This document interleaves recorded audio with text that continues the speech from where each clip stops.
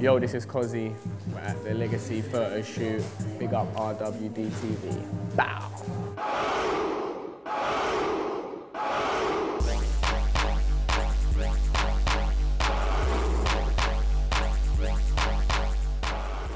Spooky, he made a good instrumental, I liked it.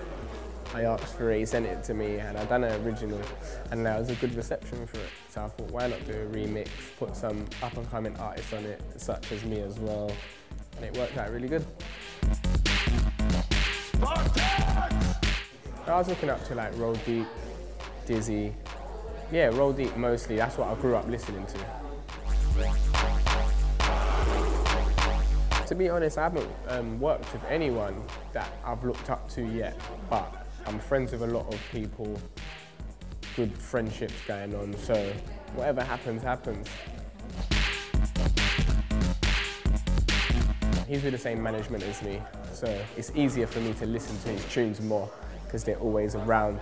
And I always thought he was a good producer, but just like loads and loads of artists was vocaling his tunes. I wanted to like wait for a bit, and then I said, like, make me a tune. He made it in like a week. It was sick, and I recorded it.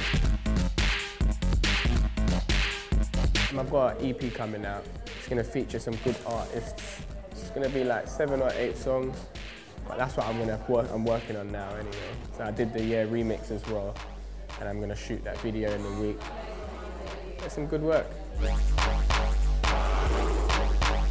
Fix Up, Look Sharp. Dizzy Rascal, I Love You, Dizzy Rascal, Skepta, Knock Your Wire song.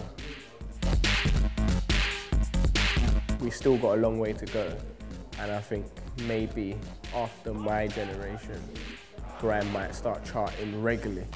So I think my generation's still in the build-up of it to be something big. So I think after me, it will be.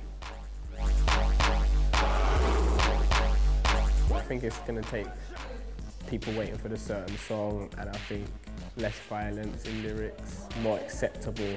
But as long as the grime artists stick to grime songs and don't switch over, it should do well.